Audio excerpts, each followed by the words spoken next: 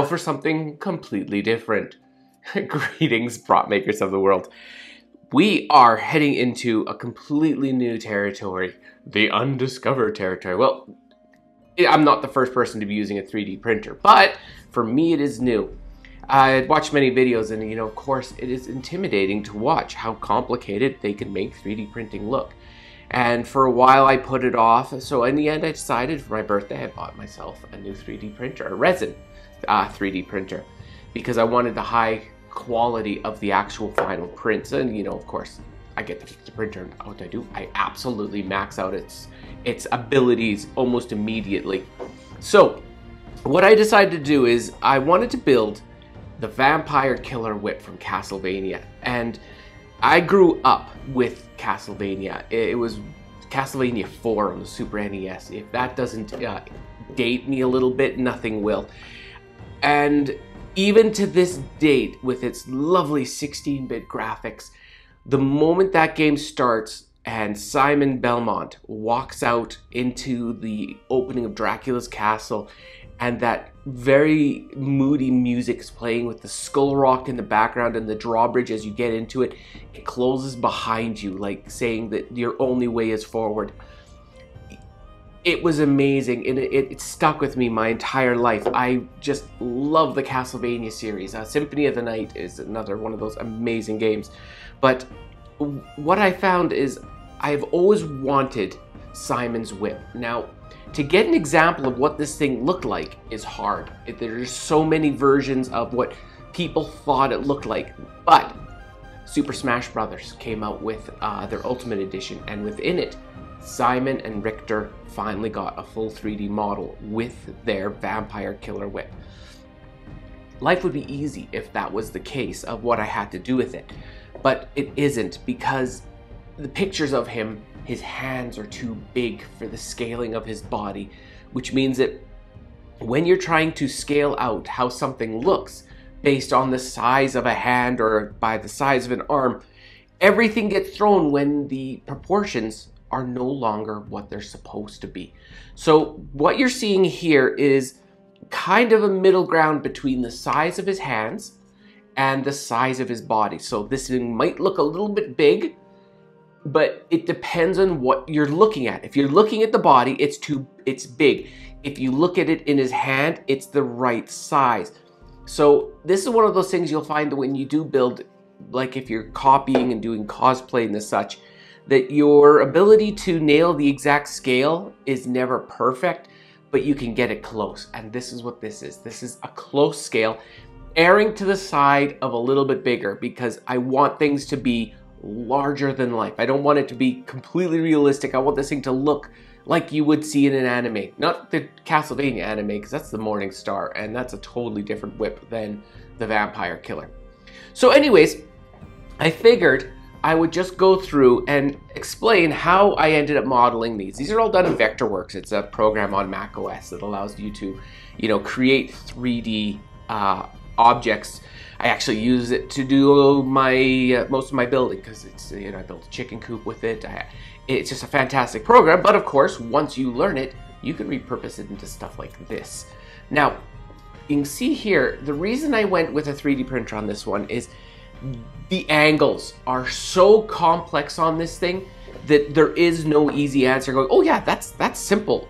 Look at that. You can see just there is no straight angle. So I was looking at this thing, breaking it down, going, okay, I could build that out of styrofoam, but of course this is gonna have to be routed out. There was a lot of caveats, and I'm like, you know what? In the end, what makes the most sense is to 3D print this. So this became my project, to 3D print. Now, you can see all the different parts here, and all of them, while almost perfect to what the example is, which I'll put up right now, you can see how this is supposed to look. I took some artistic liberties to make this thing work. So what I'm going to show you now is how all the parts break down and why I did things a certain way. So if you're going to end up getting into 3D modeling and 3D printing, you can kind of take up some bits of advice on this. God, that's heavy. That weighs, that's got to be that's almost heavier than this one, because I think this one being so complicated and very few areas that didn't get hollowed out, it's a heavy piece. So When I first built this thing and designed it down, I wanted to figure out exactly how things were going to work together. Now, because we're building a prop, I want it to be like as, well, not functional, but strong as possible. And because I'm an idiot and I wanted to put in real chain, like the chain that goes onto this whip is actually real 3/4 inch chain. And it's got this black patina. This stuff's amazing. It looks so good for this kind of thing. Now, what I did is, you can see here, this is 3/4 inch dowel. And I wanted to make a shank for the actual whip that went full body. So when I put the chain in, the strength comes from the whole whip itself. So I'm not going to be putting a lot of stress on printed 3D parts. So that was the whole concept of how I went about designing this thing. Now, you can see that a lot of these pieces have a 3/4 inch hole cut out the middle. This is 3/4 inch, so you have to go a bit bigger on your hole here. But I went to 3/4 inch and I cut down the dowel. You can always cut down a dowel. You can't really add material back here. So you can see that this has all been whittled down to get it so when I put these on, they fit on pretty easy. Now, how these things are all built is built around a 1¼ inch PVC pipe. Now this is where scaling gets in. On the picture you saw, you can see his finger and his thumb just touch each other. But technically, when the moment that does that, this whip, if you put in the bigger picture, will be too small because you'll be scaling it to the hand rather than the body. So always pay attention to that. Now, you can see here, I did an inset here, and what that does is it allows when the pipe to go in, it has something to fit into so you don't see an edge, and it firms it all up totally. And in the bottom here, you can see that there's another 3/4 inch hole, and what that's set up for is I sanded down the edge so it can friction fit into here when it's all done. Everything's going to be glued, but I wanted to have lots of strength from top to bottom via the dowel. So assembly, I'm going to be putting up this file for, I don't know what I'm going to do with this file yet. There was so much work. I might just put up this file for sale, and I apologize, but you have to understand there was a lot of time modeling this thing. So what you do is you have it set up where you have got your bottom ring, and you'll see I've got a measurement there. That was from before on terms of how things just line up. You can do this and you'll see on how to do it yourself. And then the second part slides over top, friction fits again. It's actually a little less friction fitting now because I've taken it out a few times and it's smoothed it out a bit. Then of course the final one goes on. We're going to be lining these up like so. Now at the top you will see the dowel. Just 1 second here. There we go. You'll see the dowel sticks out the top, and this is where there's going to be a 3/4 inch hook that's actually on the chain. I'll go over how I connect that, which will actually end up going in almost immediately. Actually, no, I can do it in after. Speaking of which, I can finish that after. So now, once you've got that, you can see you take your pipe, put it on, and you finish it off with the bottom. And I'm going to be putting some foam in here to make it all work together nicely. So just like that. There we go. So once it's all put together, you can see that it really comes together quickly. This is a weird prop because I'm not really showing you how to build it because it's a 3D print. But anyways, what I'm going to do is I'm going to go through and I'm going to start assembling this thing, gluing it all together and all that jazz. And then what we'll do is we'll talk about everything after that point. So I'll be back. Now we continue on. So you can see that I've taken and I have put a coat of the dark satin spray paint. I'll put a link down below on what kind I used. And you can see I got a bit of a 3D print pattern down here, but you know, it's not that big of a deal. You're not going to see it too easy, and it's a very hard area to sand. So regardless, that is our bottom. I'll paint it up, and you'll see here that I actually painted it on the rod so I could hold on to it while I painted it. Now, this cross is actually silver, or this vampire killer is all silver. And I went with a black base because I really like how silver looks when you have a black base, and especially with this metallic paint. It looks fantastic, but as you can see here, everything is now glued together, and it's a bit sticky still because it's, you know, the paint is obviously still drying. Now, I use 2-part epoxy to hold all this together. This is held, those two are held, and that's two held. Why? Because I really like how strong epoxy is for holding something of this size. I have no idea what that is down there. So, that is to this point. It's going to be dry brush. Now, I'm going to go over the handle next. So, the handle, as you know, is the pipe that we used before, the 1.25 inch. Then what I did is, you can see a little bit of rough here because the paint bound to each other because I was trying to test fit it and it didn't want to play well, but it doesn't matter, it's all hidden anyways. So all I did is I take a piece of 16th EVA foam, you know, the craft sheets. You can actually see my seam right there. I'm not completely happy with that, but it's better than the alternative, which was if I actually cut strips of EVA foam and put it on. So all I did is I put the foam down, sprayed it with spray glue on both sides, sprayed the pipe, waited about a minute, and then I rolled this onto it to get a perfect fit. And then what you do is just overlap and then cut down, and you get a really good seam where it matches up. Then, to get these lines in there, you can see it looks like wrapped leather. It's kind of a trick here. I used this lovely kit that I found at Canadian Tire. For everybody else, this is just a Fuller Scientific wood burning kit. But that tip right there, I'll take it out so you can see what the heck I'm working with. This tip right here is brilliant because all I did is I ran it vertically to get the edge, and then I ran it horizontally to chamfer the edge, and then it looks like wrapped leather. And it works out really well, and this was actually on sale. I was really surprised that they carried this because this is awesome. I'm going to be using this forever, but do it outside. Foam plus melting, stinky, yeah, not a good idea to do it indoors. Now, so that is the two main parts. Like I said, this is a bit of a different video because everything's 3D printed. I can't go through all of the descriptions on like how I built it because I kind of modeled it. If anybody's interested, I can go through and I can discuss how I mentally break down objects for 3D print, for 3D modeling, because it's an art form in itself, is knowing how to take an item and how to find the best ways to force your program into what you want it to do.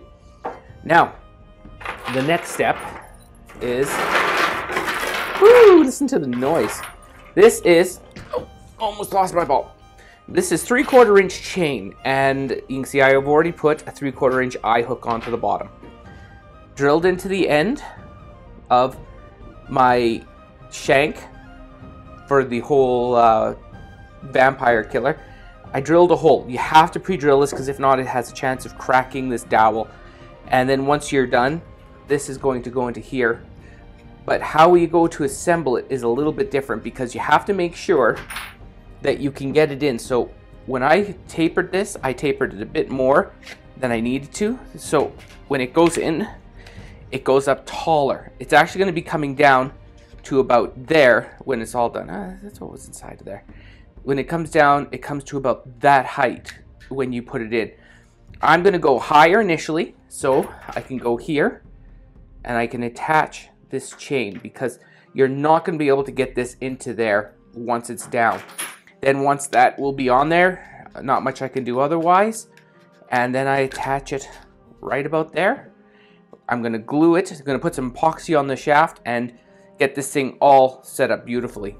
Because, of course, everything fits together beautifully with the handle on the inside.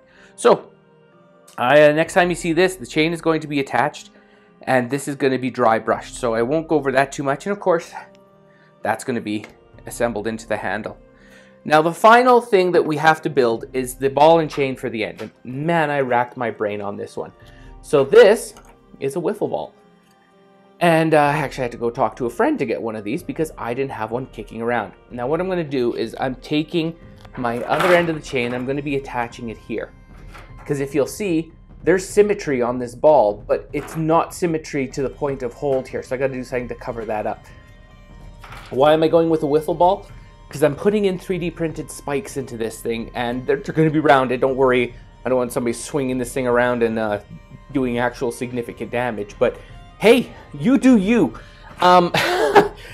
this is just a really good base to hold the spikes into place so it looks good and it's paintable. I didn't want a foam ball because I was afraid of it getting damaged, you know, banging against this chain. So this was actually a pretty big consideration.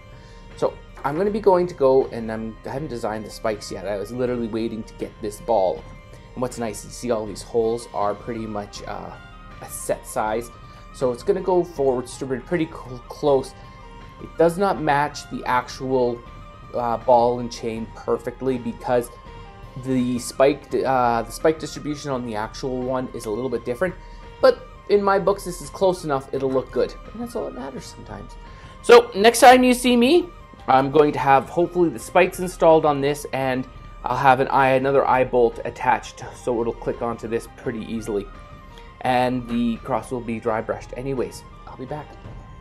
Okay, so here we have Mr. Spiky Ball. And what this is printed spikes that I made with a 1/2-inch base that fits into the holes on here. And I just Gorilla Glued them on. It's taken a while actually because each one's got to dry separately. And this thing is sharp, so please be careful. Now, here you'll see that I've got an eye bolt, or I don't know if it's called an eye bolt. No, whatever the heck that thing is. You see I've got it bent onto the chain already. You have to do this before, you know, I had to bring this out in my garage and put this into the vise to get this thing on. This here is just a 3D printed cap that I was testing to see if I liked, instead of doing all spikes, doing like spike cap. I like all spikes in the end. But I had these caps left over, so I drilled a hole in the end to give this a nice finish. Now, the problem is how do you attach this into there easily? There is no easy way, because you've got nothing to support to. You know, if I had thought ahead and did this before I got all carried away making Captain Spiky Ball here, I would have done something a little bit different. Like I would have put there's not a lot of options. So what my option is this. You see here on the end, this is hot glue. This is just a hot glue stick that I drilled and set up so it's just the right depth. Now what I'm going to do is, I've got the hot glue gun running over there. I'm going to put a fair chunk of hot glue down onto the inside of this. The moment it's in, I'm going to put this in, and the hot glue will bond to itself here. And this gives me a nice big surface area for it to grab onto. It should be enough to hold the weight of this ball. We shall see, but I'm pretty sure this should work. Anyways, next time you see this little gentleman here, it's going to be all painted and dry brushed. I'm painting it at the same base coat as this one. Anyways, I'll be back. And we arrive at the final destination of this different prop build for me. Like I said, this is one of those things where I'm not really showing you how to do it, but at the same time I am. This turned out fantastic. All I did on the black was put a bit of a silver dry brush on, and then I Varithane the whole thing to give the leather more of a real look and just protect the paint. Down here, Captain Spiky Ball has been dry brushed again, a little bit on the base here just to get it to look good. And then of course, once I was done, because this chain has an oil on it that was just miserable to get on my fingers all the time, I just put a coat of Varithane on the chain as well to finish it all up. And that is our final prop. Regardless, I hope you enjoyed hanging out and going on this little bit of a different trip with me. What's really neat about 3D printing is this is a combination of the physical world of prop making, the 3D printer world of prop making. It's a little bit of everything. Like exactly, the wiffle ball with spikes in it to finish it up. Regardless, if you like what you saw, please hit the like button. If you really liked what you saw, hit the subscribe button. And tune in for more of this kind of stuff. And regardless, I hope you enjoyed and have a good one all.